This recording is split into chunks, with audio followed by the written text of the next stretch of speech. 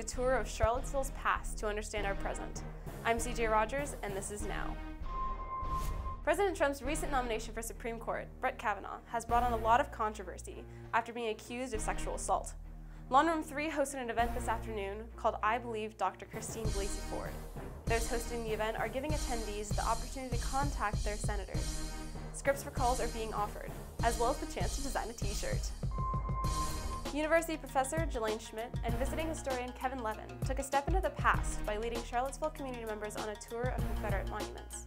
Most of the attendees were older, people who haven't taken history lessons in the last few decades. They believe that the older generation must take responsibility for those coming of age. The two are hoping to bring awareness to the rich past of the city and how it can inform the events that have been focused on Charlottesville for the last few years. They say it's important for people to understand the meaning of the monuments in order to move forward. See you next time.